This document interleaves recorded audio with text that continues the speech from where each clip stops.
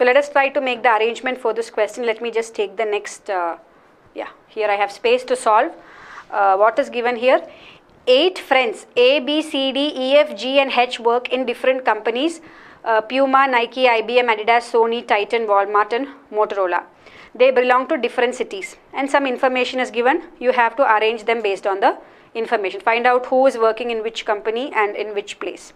This is a very, when you look at the general arrangement type of questions the difficulty level of this particular one is very easy. It is compared to the other ones. And if you are preparing for clerks examination, SBI clerks, in the prelims exam, you can expect such questions, easy ones. What is given here? So first they are saying not necessarily in the same order. From here the information is starting. A belongs to Lucknow. So A belongs to which city? Lucknow. And the one who works in Nike belongs to Kolkata. So let me just write that down here. Nike, one who works in Nike belongs to Kolkata. You have people A, B, C, D, E, F and G. H works in Adidas and E belongs to Patna. So H works in Adidas and E belongs to Patna. So first I am just writing down the city and followed by their company. The one who works for IBM belongs to Ranchi. Again, I don't know where to place that. I am writing that info separately. The one who works in IBM belongs to Ranchi. B belongs to Pune and works for Motorola. So B belongs to Pune, works for Motorola. G belongs to Kanpur and works for Walmart. G belongs to Kanpur and works for Walmart.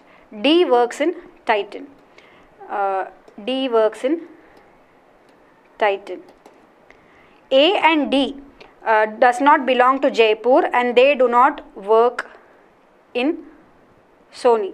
So A and D, C does not belong to Ranchi. So here if you look at the information that you have filled till now, what can you say? See, you have to place two sets, okay? One is the person who is working in Nike and is in Kolkata. The other one is the person who is working in IBM and is from Ranchi. And here if you look at the arrangement that we have got, you have to find out what C and F are doing. So these two have to definitely be either C or F. Now how do you freeze that? See, it is given here that C does not belong to Ranchi. So C is not the one who is working in IBM in Ranchi. So who has to C be?